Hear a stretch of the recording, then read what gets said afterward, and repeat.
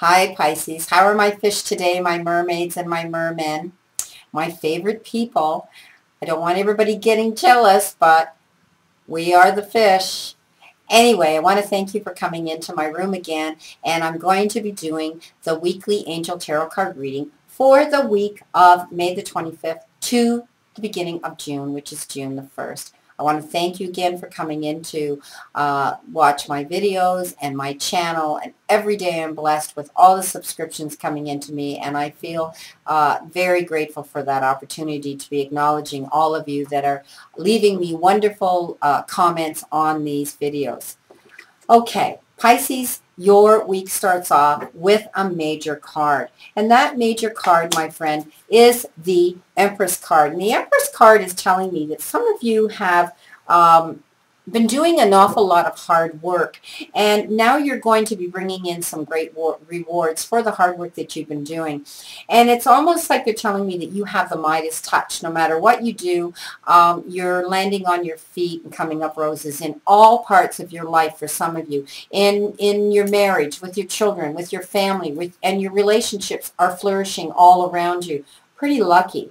Anyway, they're saying that enjoy your life around you and know that you deserve all the good things coming into you right now, in the here and in the now. Time of excellent emotional and physical health for you right now. For some of you, that's a really good card.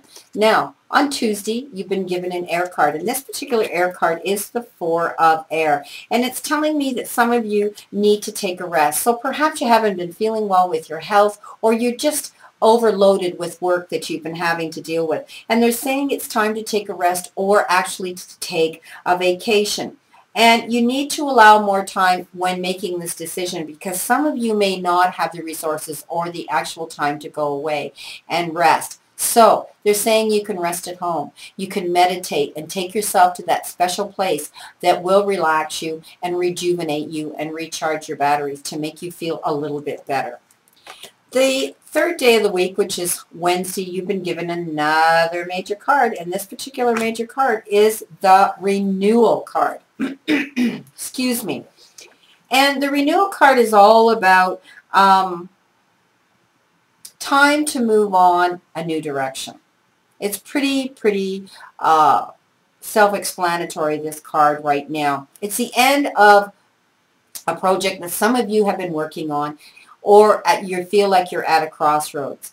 You're on the threshold of making an important change. It could have to do with legal issues in your life, but know that if you're doing this, these issues are going to be resolved favorably, in your favor. And for some of you that are out there actually doing tests and exams, know that they're going to go well for you too.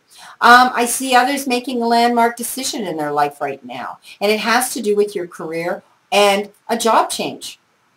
Anyway, you need to know that this card refers to moving in a different direction and a new beginning.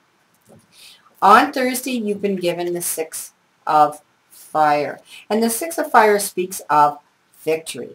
Good news is on its way, almost to the point of public recognition. So some of you have been waiting for a message to come in and some news to come in. Well, you need to know that it's all good news that's going to arrive. On Friday, you've been given another Earth card, which is the first of two Earth cards in this spread for you. And this is the Ten of Earth, and it speaks of a very happy family life that some of you are now enjoying the abundance of. And it also speaks of financial security for some of you too. They're speaking of those that have this, that you need to find the magic in some of the small things in your life. Sit back and smile at the success that you've achieved. And it's all been brought on by hard work and integrity on your part. The next card you've been given again is an Earth card. And this particular card is the King of Earth. And this particular king is a person around you who's quite mature. He's an older individual. He's very wise. And he's generous, professional, responsible, and he's a very practical individual. So he could either be your doctor, your lawyer, your minister, your employer, your father, Perhaps some of you, it's your husband. Anyway, you'll know he's around you right now. And it's a successful time for you right now, for some of you Pisces, and you need to confidently accept any new opportunities coming into you, particularly the ones that have to do with their jobs. So any new opportunities coming into you in that department, know that you can accept them, and accept them confidently, because they're saying it's almost like, again, like the first card said with the Empress, you've got the Midas touch. So go with it. You can't go wrong. Now, on Sunday, you've been given the Two of Air, and I call this the Locking Horns card. And I've shown this card to you before. See, they've got their horns locked. They're very different individuals with very different opinions about things. And it's saying some of you are unable and unwilling to make a decision right now, and you're at like a stalemate. You've kind of locked horns with this problem, and you're pretending that there isn't one, when reality there is a problem. So you need to learn from this decision and get yourself out of that stalemate in order to make it. At the end of the week, I did give you that one oracle card again, and this is what they sent you. What do you desire? Basically, that's pretty self-explanatory, but I'll read this card to you. You now have the opportunity to write the script according to your own heart's desires. These cards were all great cards. Two of them spoke of the Midas touch for you this week. Once you clearly decide upon your true desires and know that you're ready and deserving of them, they'll rush into your life as if by magic. So again, what you project, I tell you, you're going to attract. I hope that this reading brought you some benefit and some interest into your week this week, Pisces.